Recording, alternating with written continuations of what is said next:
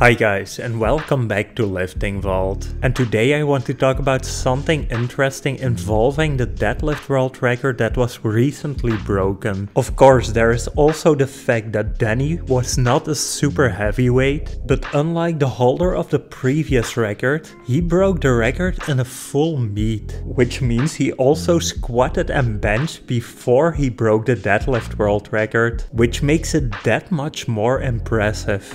But before we get into the results of that, let's have a look at a record that Benedict Magnusson was able to set more than a decade ago.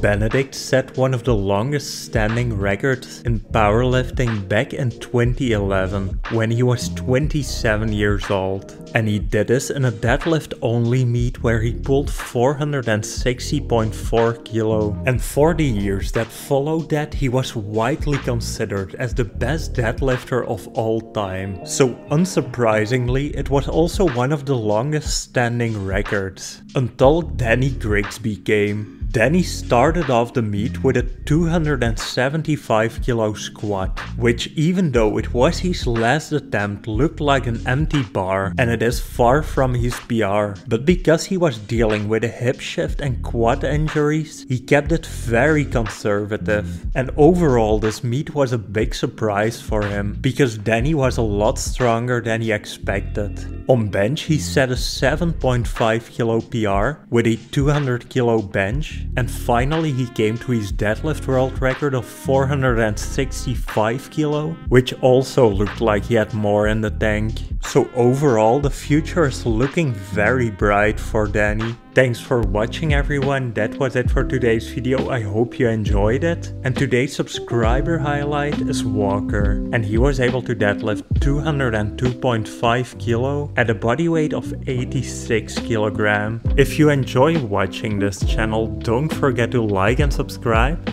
and check out one of the suggested videos displayed on the screen right now.